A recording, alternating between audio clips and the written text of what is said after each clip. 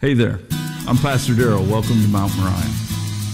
So this morning, we're all getting ready for Thanksgiving, and it was interesting. I had a conversation, and most of you know, Christmas is one of those times when I kind of preach about Christmas. Easter's one of those times when I preach about Easter or the resurrection of Christ. But just about any other Sunday, it's give or take. I'm not real big on doing the holiday theme, but I just couldn't get past some of my reading this week. And what really kind of set this morning's sermon in stone was a conversation that I had at a retail store. I walked in and was looking for a pair of jeans and began to talk with the person that was there, and they were being very helpful. And just all of a sudden, he was like, well, what do you use your jeans for? And I was like, oh gosh. I was like, well, I preach in jeans. And he's like, oh, so you need like dress jeans. You don't need just like regular work jeans. And I'm like, yeah, they need to be a little bit dressy, I guess, because they usually go with a button-down shirt or a sweater. And he goes, that's really neat. And I said, well, yeah. And he's like, something to the effect of how Thanksgiving was coming up. And he goes, Thanksgiving kind of just gets lost anymore. And I'm like, okay, where are you going with this? And he goes, Halloween's getting so popular, and I don't even consider Halloween a holiday. That's, but anyways, it's getting more popular. You see people decorating for it. You see people gearing up for it. Walmart's selling stuff in January for it. Thank you. I heard a couple laughs there. Halloween's getting more popular. And it seems like as soon as Halloween's over, you see Christmas trees right next to Halloween stuff, skeletons and things. It's like and he goes, they're trying to squeeze out Thanksgiving. And he says, Thanksgiving is one of my favorite holidays. And so I said, I agree. Thanksgiving is one of my favorites as well. This is just something about sitting around with your family, with your church, and giving Thanksgiving. And so he and I had a little conversation about what it was, and I began to think of how important Thanksgiving really is. Because Thanksgiving, it shouldn't be just one day, and we talk about that all the time. It should be something that we do and recognize every day.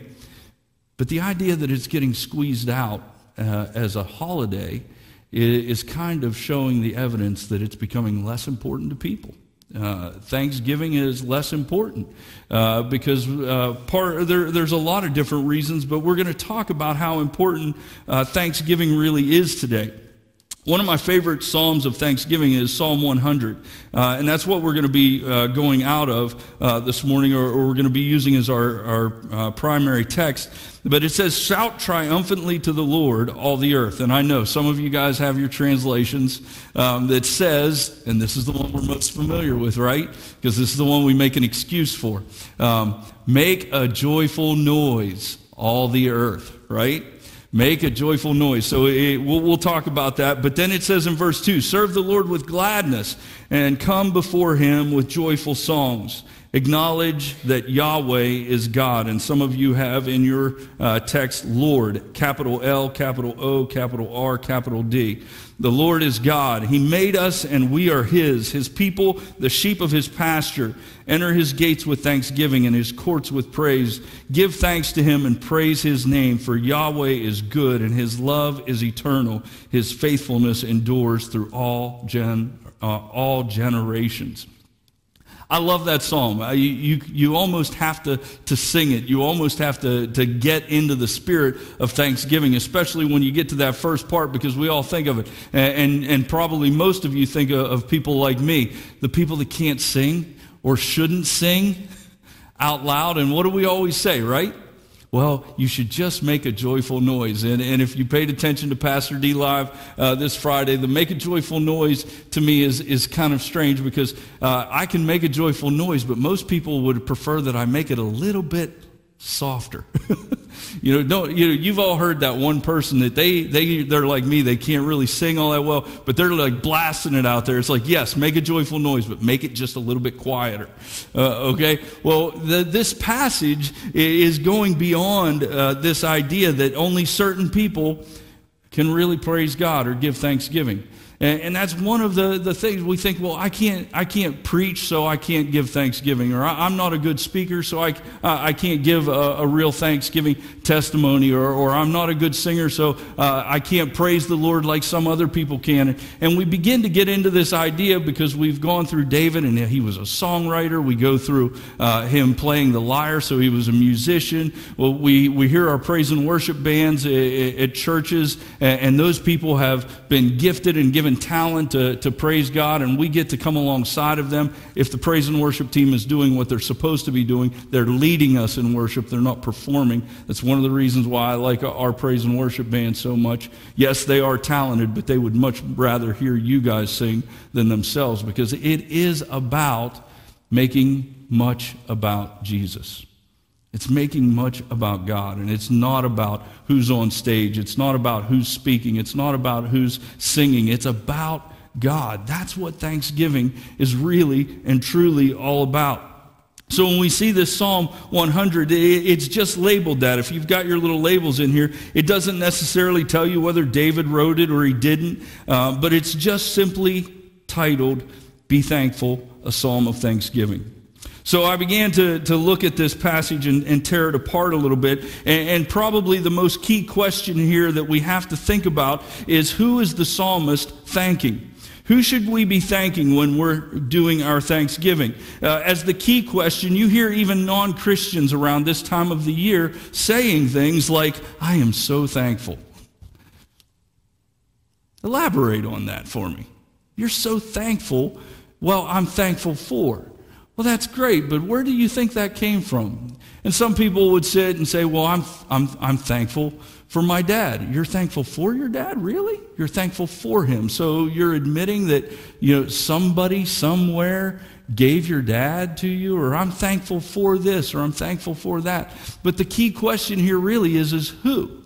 Who are we thankful to? Who are we thankful towards? Who are we recognizing that is the giver of all these great things that we have in our lives?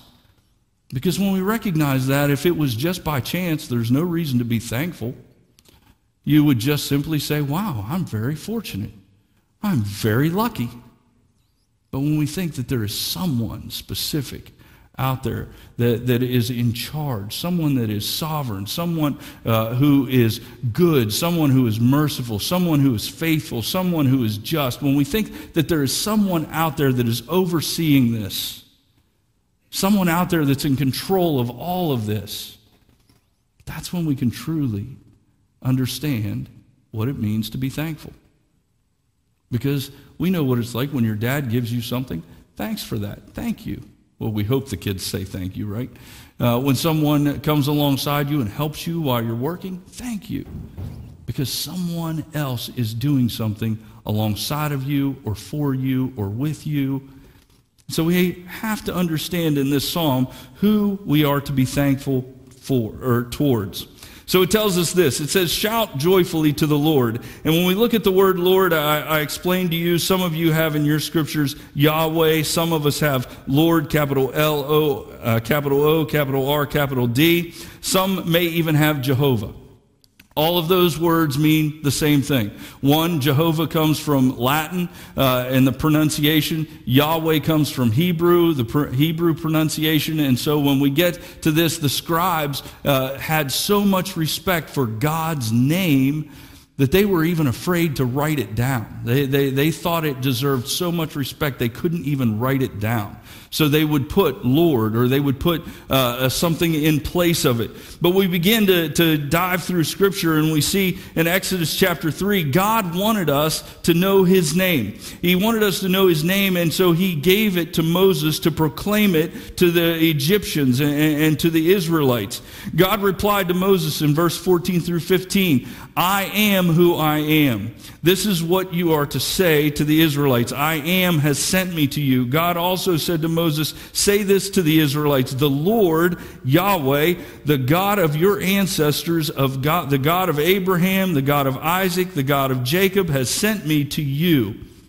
This is my name forever, Yahweh. Yahweh, God's name forever. And this is how I am to be remembered in every generation. I am who I am. Yahweh is just 4 letters in the Hebrew language. Big Y, big H, big W, big H. And some I've heard say that it is a name that even a baby can speak because it is the breath that comes out of their mouths. Yahweh. It can be whispered just as you breathe in and out through life.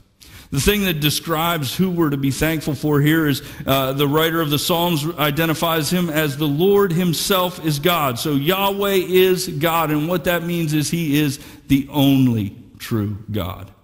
So when we see in this passage, it's not that there might be another God that's equal to him. There might be another God that we might prefer. But if we really want to get down to who we are to be thankful to, it is the one true God, the Lord himself, Yahweh himself. It says in here that he is the one who made us. And it identifies in this passage that he is a shepherd. When we look at this, who are we to be thankful to? Who should we be thanking? Well, absolutely, Father God, Yahweh, is identified throughout this passage. But then I begin to look a little bit deeper. A few months ago, actually May 1st, I looked it up. Get this. You can go on our website and you can go find past sermons from what we've done since COVID, since we've been on Facebook. It's really cool. It didn't even take me that long. It took me about 3 minutes. But Ford Campbell stood up here on May 1st and described to you everything about the word Yahweh and Lord and his name, and then tied it in to who Jesus was. Interestingly enough, we see that not only are we to be thankful to God, but I believe this passage, because of Jesus Christ, we are led to worshiping and thanking him as well. We see in John chapter 1, verse 1, in the beginning was the Word, and the Word was with God, and the Word was God. So we see that Jesus was Yahweh. Jesus is the one true God. Jesus is the one. It is acceptable, and I believe can lead us into a point of worship to thank Jesus just as much as the psalmist was thanking Yahweh, because they're the same person. They're the same person. So we identify Jesus as the one true God. In John chapter 1, verse 3, we see that all things were created through him, and apart from him, not one thing was created that has been created. So we can thank God for being the creator, but we can also thank Jesus for being the creator. You see how this is working? Do you see a picture of Jesus in our Thanksgiving passage this morning? We see in John chapter 10, 11 through 14, Jesus identifies himself as, I am the good shepherd. The good shepherd lays down his life for the sheep. I am the good shepherd. I know my own, and my own know me, just as the Father knows me, and I know the Father. I lay down my life for the sheep. When God, Yahweh, is identified as the shepherd in Psalm 100, we can look forward. Well, we're still looking back. But they could look forward and begin to see Jesus as the one that we're to be thankful for. Jesus is the good shepherd, just as Yahweh was the shepherd who knew his sheep and cared for his sheep. So what should we be thankful for? Well, in this passage, I think not only do we see a little bit of the things, because most of what we see, or most of what we're thankful for, and all you have to do is spend a little bit of time around Mount Moriah Christian School at this time of the year. They do 2 really cool things that you have to see or have to ask your kids or your grandkids about. One thing is they make their own butter.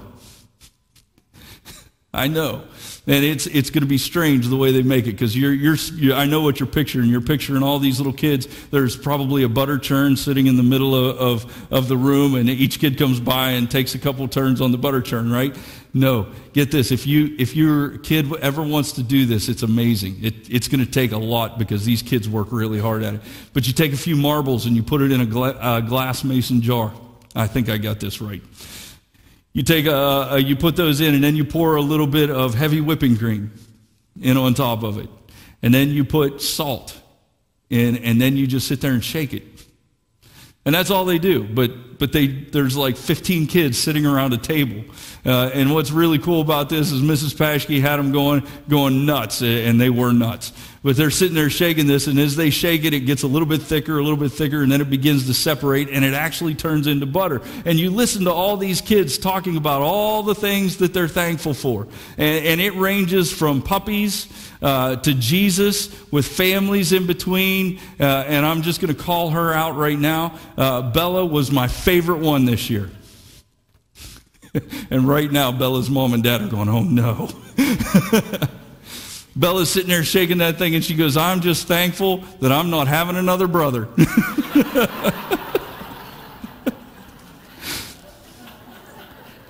But Thanksgiving, I mean, that's what it's all about, right? It's the things in your heart that mean the absolute most to you. And some of them can be so simple. Some of them can be so deep. Some of them can be so superficial. And some of them can reach to the greatest matters of your heart. And it is good to be thankful for all of those things. It's good to be thankful for all of those things because God plays a part in all of that. God plays a part in all of that. He has caused it to happen, or he has allowed it to happen. God is sovereign, and he is in control. And there is nothing about your life, there's nothing insignificant about your life that's happening that God doesn't know about and that God doesn't care about. And that's what Thanksgiving is really, truly beginning to understand. What does the psalmist say in this passage? He says, he has made us. This could be a reference to God making Israel his chosen people. There's two different ways that people think of it. This would have been written by an Israelite. So it could have been that they're thankful that God chose me to make his love evident to the world. That could have been the mindset that was going behind this psalm. Or it could have been down to the absolute basic. I am just so thankful that God created me. The reason I'm here is because God made me, period. Either way, it is so deep of a thing to think about. If God had not thought of you, if God had not purposed you, you wouldn't be here, period.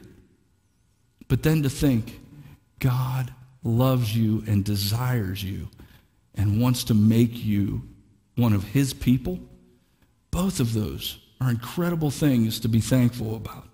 Psalm 139, 13 through 16, the psalmist again says, for it was you who created my inward parts.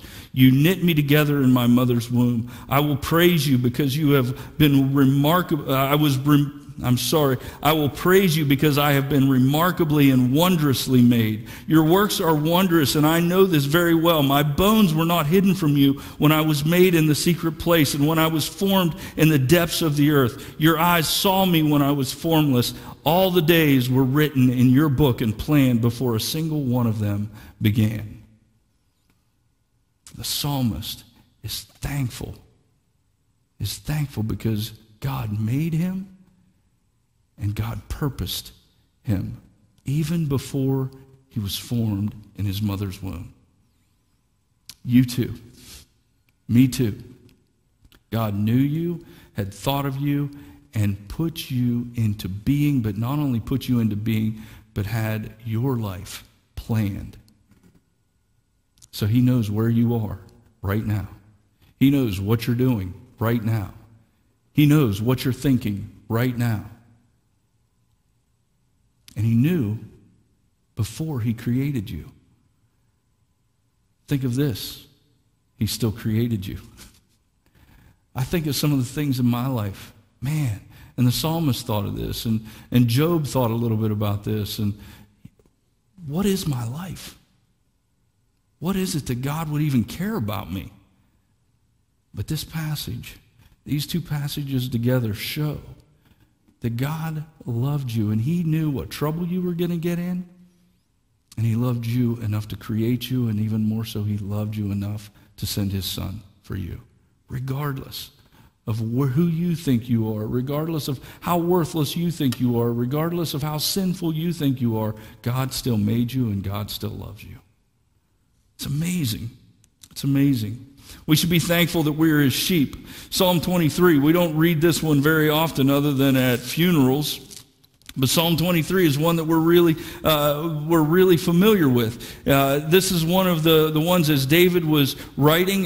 He was familiar with what a shepherd would do, and he began to recognize the characteristics and the traits that he would demonstrate towards the sheep. God would do it perfectly in his life. And this is what David writes: "The Lord is my shepherd, there is nothing I lack. He lets me lie down in green pastures. He leads me beside quiet waters. He renews my life. He leads me along the right paths for his name's sake. And even though I go through the darkest valley, I fear no danger, for you are with me.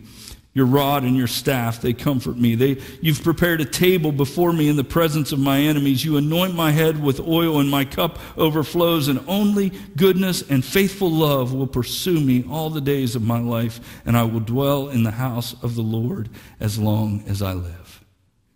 David was thankful that God was his shepherd, that David was one of God's people. When we look throughout Scripture, we see Jesus in comparing himself to this shepherd. Even Jesus thanked God that his sheep would hear his voice and would know him. And that's what the psalmist knew. God knew when he needed rest. God knew when he needed discipline. I need rest. I need discipline. God knew when he would needed to be encouraged. And so not only did Jesus come to be the good shepherd, but when Jesus said, "I'm leaving, but I will send my comforter. I will send someone to take care of all the things that I was doing here personally for my disciples, but I'm going to do them each individually for my children and for my sheep from this point on through my Holy Spirit." Something to be thankful for, that God is our shepherd and he's never left us uncared for. We see that he is thankful for God's goodness. We understand through Scripture that God knows how to give good gifts. But the thing that he demonstrates here in this passage that resonates throughout history is his faithful love. God's faithful love, Yahweh's faithful love. And we say, well, what does that faithful love look like? Well, faithful means that he keeps his promises. And love means that he is compassionate. And when we look at those, God compassionately keeps his promise. Well, what promise? Well, he made a promise to Abraham that he would be the father of the nations. He made a promise that there would be a Messiah. He made a promise that there would be the Holy Spirit would come. And all of the promises that we see in Scripture, we have seen fulfilled over and over and over again, to where God has never broken one promise. Not one. So we understand the faithfulness. Well, where do we see his love? He's faithful, sure, he keeps his promises, but sometimes maybe I don't feel like God loves me. Well, we don't have to worry about how we feel, and I believe that that's kind of what the psalmist was talking about here. There are going to be times when you're going through hard and difficult valleys, but the faithful love never leaves us, never is taken away from us. And when we see it mostly in Romans chapter 5, verse 8, that God demonstrated or proved his faithful love for us, that while we were still sinners, Christ died for us. If God was going to break his promise, if God was going to be unfaithful in his love, he would have picked me. He would have picked me. Because of all the things that I've done in my life, all the sin that existed in my life. If the psalmist would have believed that this unfaithful love could be taken away, he would in no way have prayed in Psalm 51 about restoring a clean or providing a clean heart and restoring the joy of his salvation. He understood that God's love would be proven over and over and over again. And if we ever doubted it, we could look at the cross and understand that if I'm going to keep my promise, I'm going to keep my promise. If I have to send my son, I'm going to send my son. I want you to understand that I will never stop loving you. And I will do absolutely everything I will withhold nothing good to prove to you that I love you. It's God's faithful love that he's thankful for. If for nothing else, we see salvation. The salvation is actually the result of God's unfailing love. So we don't see salvation in this passage necessarily, but I'm going to show you a little bit later as to how we can tie it back into. But the result of God's unfailing love, if you repent of your sins and put your faith in Jesus Christ, is a salvation that you can't earn and a salvation that you don't deserve. But that is what's so awesome about God's unfaithful love in the first place. But that salvation is the thing that we most need to be thankful for, especially if we've already experienced it. It is the thing that we should most desperately look for and search for. But it's the most important thing in the life of a human being. Because we can follow... Because of all of those things, we can follow the command that Paul gives to the Thessalonians. Because of his faithful love, because of his goodness, because of us being able to be called his people, because of his creating us and knowing us, because of all those things, we can follow this command. Give thanks in everything, for this is God's will for you in Christ Jesus. You say, sometimes I don't feel like being thankful. I'm sick. Sometimes I don't feel like being thankful. I'm in a broken relationship. Sometimes I don't feel like being thankful. I've lost loved ones. Sometimes I don't feel like being thankful because this isn't where or who or what I wanted to be. But if you know Christ, when you're in Christ, we can see, just as this psalmist sees, we can see that we're still his people, that he is still good, that he still faithfully loves us, that our salvation is sure, and that God has made us and purposed us. Those are the things that we can be thankful for in any situation or any circumstance. Those are the things we're to focus on. Those are the things that we're to be thankful for continually. Well, how do we express the thanksgiving? Well, this passage gives us a lot of different ways to express our thanksgiving. It doesn't include, although I really do like the idea of sitting down and eating and talking about all the things I'm thankful for. I really like the sitting down and eating part. But the making a joyful noise. If we look at the King James Version, the English Standard Version, those are the two that I read that they talk about making a joyful noise. What it really is saying is this. It's not singing yet, which I appreciated that. It's not about singing quite yet. It's just simply about making a public proclamation, saying it out loud. It's a testimony. Make a joyful noise just means every opportunity you get, you say out loud or you demonstrate out loud what God has been doing, is doing, and will do, continue to do in your life.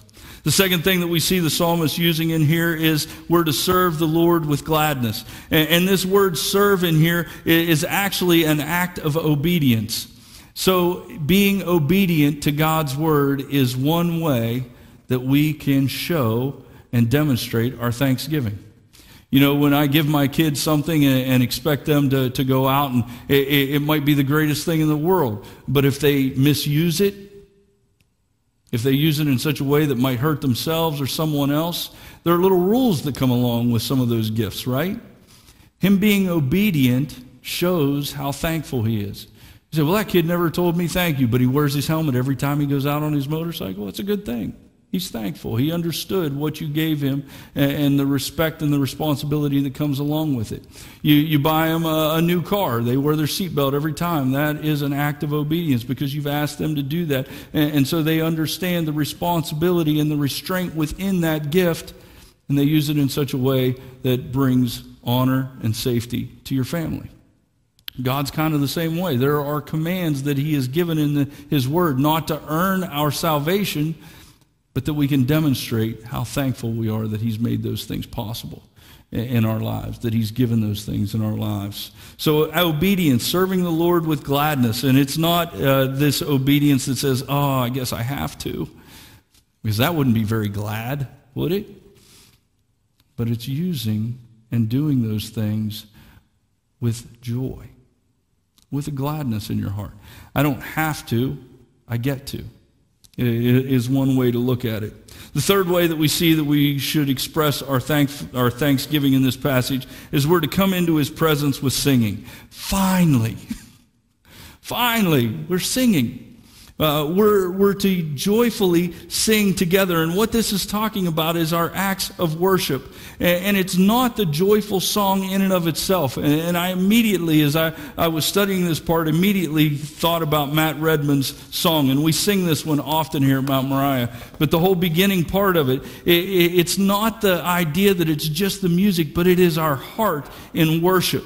And so when our heart is in worship, Matt Redman writes this: when the music fades and all is stripped away, and I simply come longing just to bring something that's of worth, that will bless your heart, I'll bring you more than a song.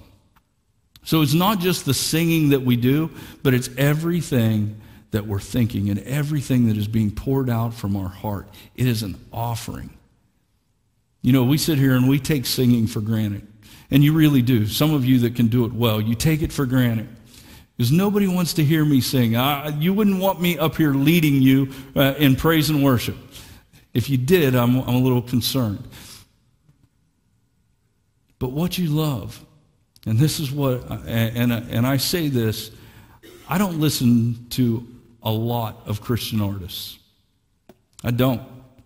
Because some of them, when I hear what they're singing, and I see some of the stuff that they're saying or that they're doing, I reevaluate. I'm like, But there are some Christian singers, Christian songwriters, man, you know their heart. You know their heart, and that praise and worship begins to be something different. It's not the words that they're singing, but it's that you know they believe it. You know they're living it out. It's what I love. And I'll shout this out. It's what I love about our praise and worship bands here at Mount Moriah. Because it's not about their voices, although they're great. But these people love the Lord, and they're doing it as an act of thanksgiving. And not only are they doing it as an act of thanksgiving, they're leading you into worship in an act of thanksgiving. And when our hearts unite, it doesn't matter how bad I sing. It doesn't matter how bad we sing. It's an offering of thanksgiving to God. It's incredible when those things come together and our hearts begin to worship together. The voices sound great, guys, but it's your hearts I appreciate. It's your hearts that God's looking at and listening to. Tells us to enter into his gates with thanksgiving and his courts with praise. What this is demonstrating or showing is thanksgiving and praise happened outside of the temple, not inside the temple, in the courts and the gates around. So this should have been the loudest place in the world. It should have been one of the greatest places. You know, you hear in Seattle the 12th man. If you've ever been, and I have been, to Three Rivers Stadium, and they begin to play the music and the Steelers are winning, that place can get loud. I mean, any stadium I've ever been in, you let the team that's the home team, you get going in the right direction, and it's deafening. Wouldn't it be nice to have our churches letting out some deafening sounds in praise and worship for God? I think this temple courts, they should have been the loudest and noisiest places in the world, because that's where Thanksgiving took place. And when we see that these, what would happen is, it wasn't something that was designated to one specific day. What it really was is it's describing this offering or this sacrifice that was called the peace offering. Psalm 116, 17 through 19 describes it. I will offer you a thanksgiving sacrifice and call on the name of the Lord. I will fulfill my vows to the Lord. You see the obedience in the presence of all his people, in the courts of the Lord's house within you, Jerusalem. Hallelujah.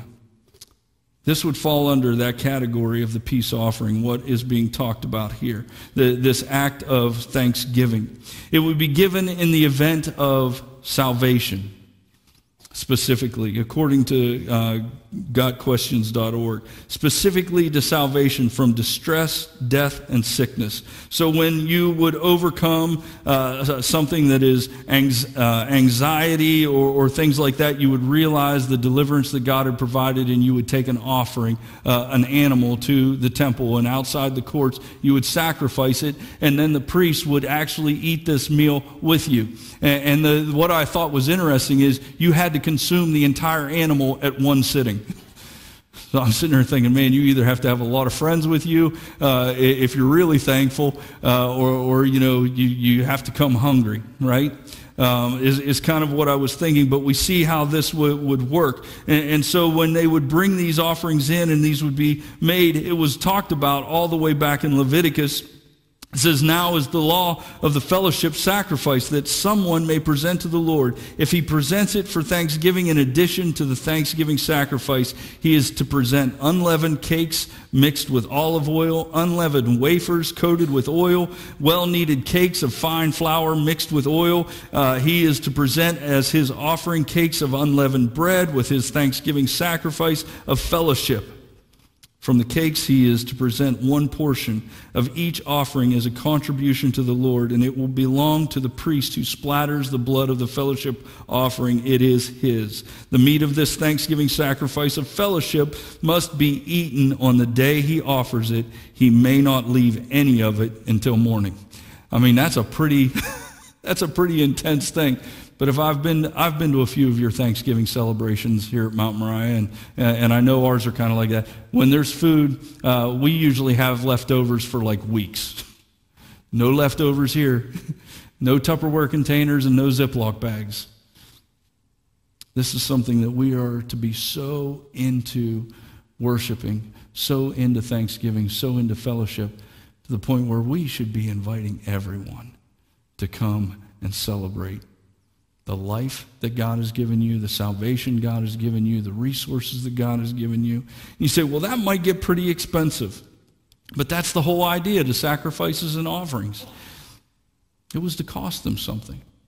It was to cost them something. Well, why? Well, think of what it cost God to give it to you. That's the way I began to think about it.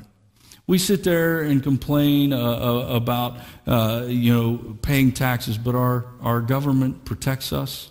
Our government provides for us. So we pay our taxes begrudgingly, right? You better be paying your taxes. That's obedience. But we do it begrudgingly because we doubt, or maybe we don't think the government's doing what they're supposed to do. I don't care what your mindset is with the government, but I want you to think about it this way with the Lord. He's given you his son. He's given you his most precious. And we should be thanking him. And if it costs us something occasionally, we should be willing to sacrifice. We should be willing to bring an offering. It should cost us something. The other attitude of this, maybe it isn't just simply bringing this animal to be sacrificed, but just a heart of gratitude or a word of thanks. Again, I think Matt Redman's song kind of sums that up. It's more than what we bring. It's what our heart is feeling. It's how our heart is towards God. And then the psalmist ends with this, that we are to give thanks to him and bless his name. The best way that we can bless God's name is to be good children. Is to be good children. Think about it. The best way your child could bless your family name is to go out and be obedient and behave in such a way that you aren't embarrassed, right? I love hearing people say that. You kids, I have good kids. They never once embarrassed me. And I'm not sure if that was true, but it's interesting how many people would say it. They never did anything to really embarrass me. And then some of us are sitting there thinking, wow, I embarrass my parents all the time. We should be thankful for God's love, because there have been times when we've embarrassed him, but he still loves us, and he still calls us to be thankful. I want you guys to celebrate Thanksgiving in a little bit of a different way this year. I want you to make sure that your hearts are right. I want you to invite everyone to celebrate with you what God has given and what God has done for you. And I'm looking at a room full of people, and I know this Thanksgiving is going to be hard for a lot of us. doesn't get any easier. It doesn't get any easier. But focus. Focus on the idea that God has made you, that God loves you. God has been faithful to you. And God will never break his promise to you. Be thankful in all circumstances. Worship him. Worship him. Thank him for the opportunities that you've had. And thank you. And thank him for the people that he has placed within your life to encourage you. And then invite them to come alongside you and celebrate and be in thanksgiving with you. God, Thanksgiving sometimes is the greatest time of the year, and for some, sometimes it's the most dreadful, just because of who we're missing or what we've experienced. And God, I feel that, I do, because there are people in my life that I miss, and I just feel like I need to pray for those families. And I want to encourage them. Because the one thing that we really have to be thankful for is the salvation, the forgiveness of sins, the eternal life that you've provided for those who believe. And along with that promise, the idea, knowing that those people have already entered into their eternal life. They've passed from this earth to the next. Part of the promise that you have made, have been faithful to keep, and will be faithful to keep forever, is that we can be with them again someday because of the sacrifice that your Son made on the cross. We're looking forward to the day when we celebrate Thanksgiving with you every day for eternity after your Son returns and reunites us all with our loved ones. God, even though our hearts are heavy, help us to be thankful, knowing that you love us, that you care for us, and what you've provided for us in your eternal life. Thank you, God. And it's in your name we pray. Amen.